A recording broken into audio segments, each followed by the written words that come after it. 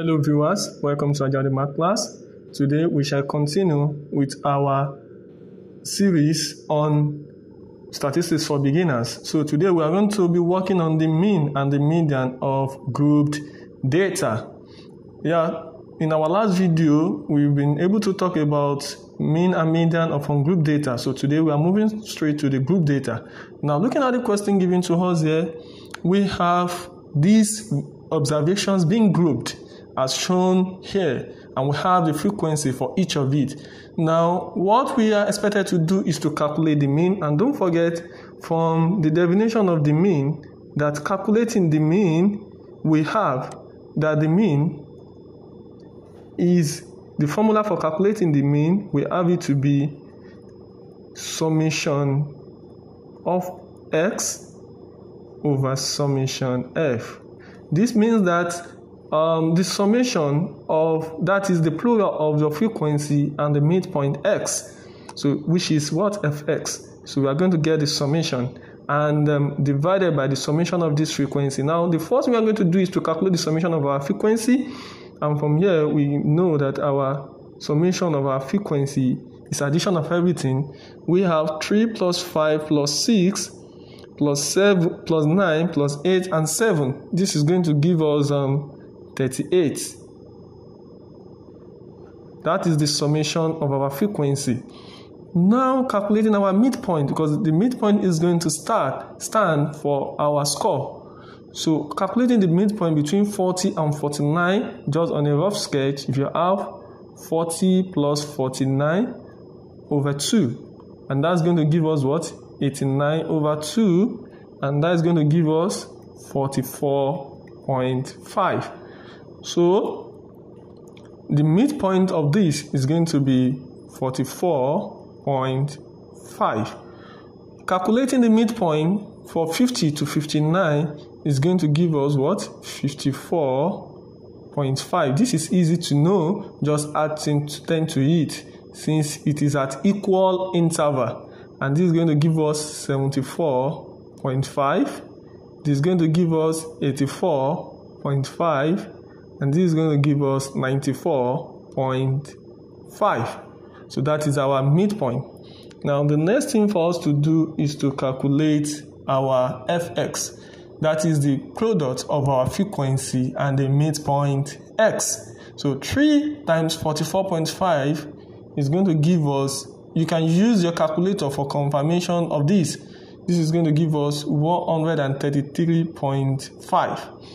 And 5 times 54.5 is going to give us 272.5.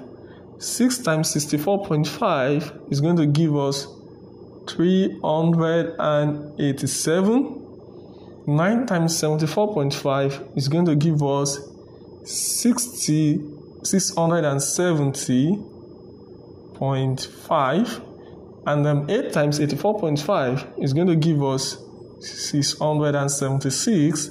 And lastly, 7 times 94.5 is going to give us 665. Okay? So, adding this together,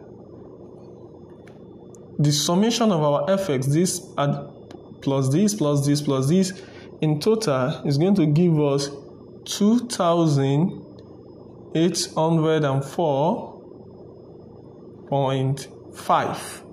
So this is our fx. So this is going to stand for our what? Summation fx. So calculating the mean here, we have that our summation fx, which is 2,804.5, divided by our summation f, which is 38. So this is going to give us 73.8. This is our mean. So this is the average for these data sets. So you can see that the method of group data is quite different from the method of ungrouped data, being that here we need to calculate our midpoint because we need to know the average observation for this range of values. So this is mean. Now we are going to move straight to median of group data. And for calculating the median of group data, it has a formula, and the formula is easy to know. Yes, it is very easy to know. And for that, let me change my pen here. Yeah, let me change to red. So, for our median, we are going to make use of this formula. Let me make it thick. Yeah. So we are using this LB subscript B plus N over 2 minus cumulative frequency before the median class times the class width all over the frequency of the median class. Now, I'm going to say the meaning of all this. Here, we have that our LB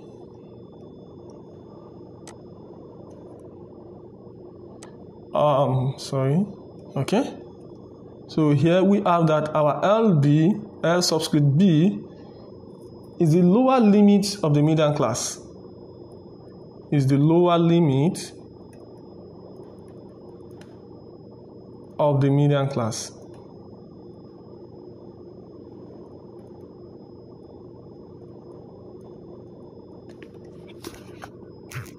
And our N is the number of observation. Okay? We have that as our number of observation. We have our CFB to be the cumulative frequency before our median class. Okay? So this is the cumulative frequency before the median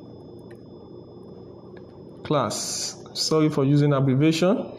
And we have our F subscript M, which is the frequency of the median class.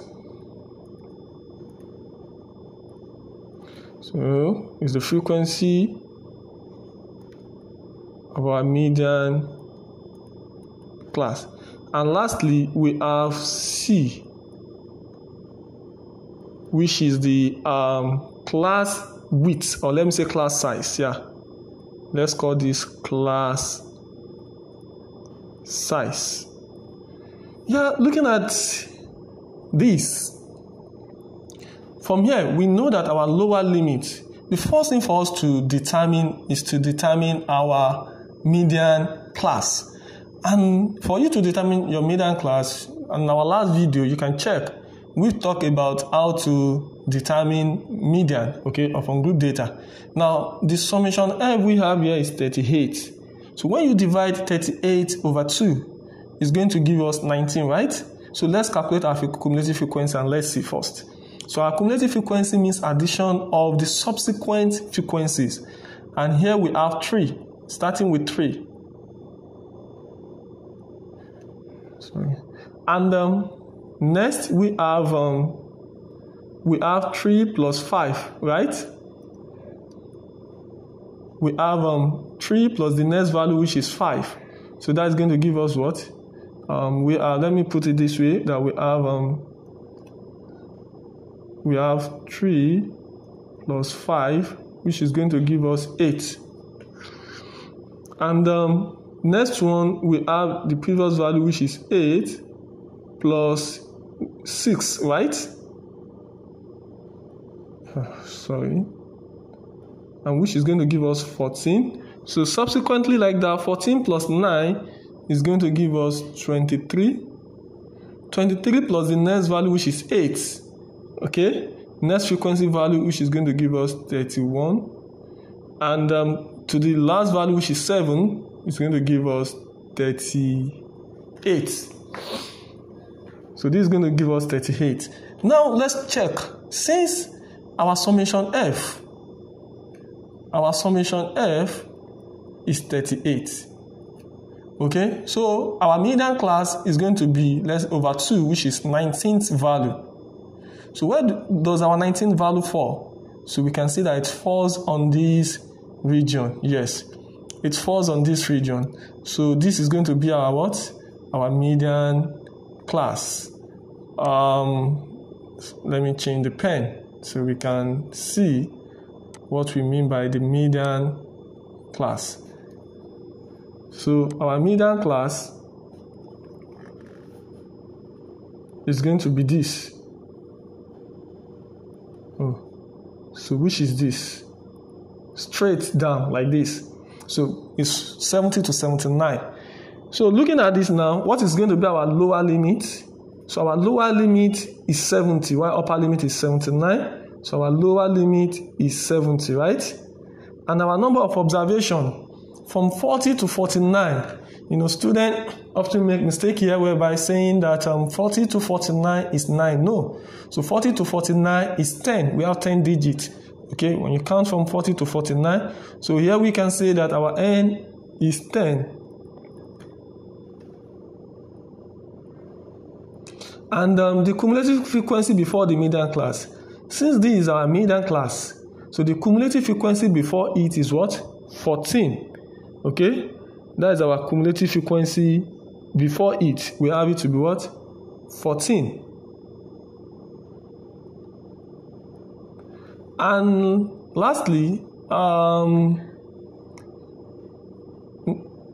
we have our frequency.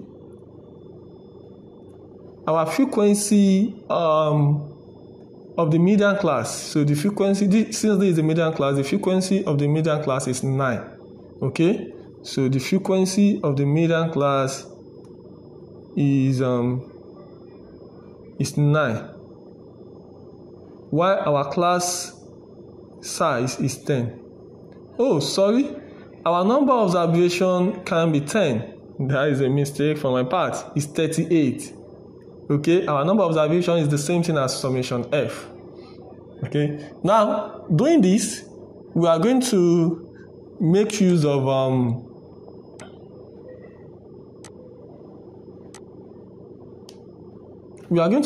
of these values in computing our median. So coming down here, we have that our median will now be equal our lower limit, which is 70. We can decide to use boundary if you like instead of using limit. Okay, in bracket n over 2, our n, which is the number of observation, which is 38 over 2, minus the cumulative frequency before the median class, which is 14, all over, okay, we have this closed, times our class limit, which is 10. Everything over frequency of the median class, which is found to be 9. So going forward, we have 70 plus 38 divided by 2 is going to give us 19 minus 14, everything over 9 multiplied by 10. So here we have 70 plus 19 minus 14 is going to give us 5 over 9 multiplied by 10. So we have 70. You have 70 plus 5 over 9, or 5, let's multiply 5 by 10, and here we are going to have 50 over 9. Okay, so going forward, we have 50 over 9. You can solve that using your calculator. So we are going to have 70 plus 50 over 9, because I am doing this without using calculator. We know that 50 over 10 is 5, right?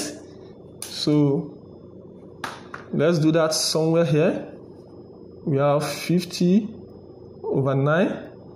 9 in 50, 9 times 5 is 45, right? So you have that as 5. So you can have that as 5.5. Okay? So because 9 in 50 is 45, remainder 5, add 0 to it, 50, so you can have 5.5. So here you have 5.5. And finally, our answer is going to be 75.5.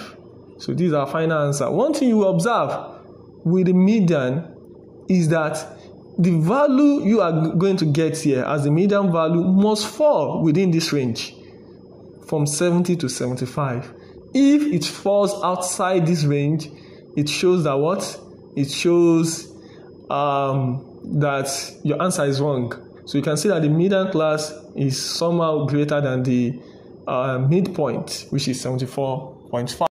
So kindly subscribe to our YouTube channel so that you can be notified of our subsequent videos on this series, and we hope to upload more videos. In our next video, we'll be uploading videos on how to do mode of group data and also of ungrouped data, and also try to help us share and like this video, comment. Thank you very much. See you next week.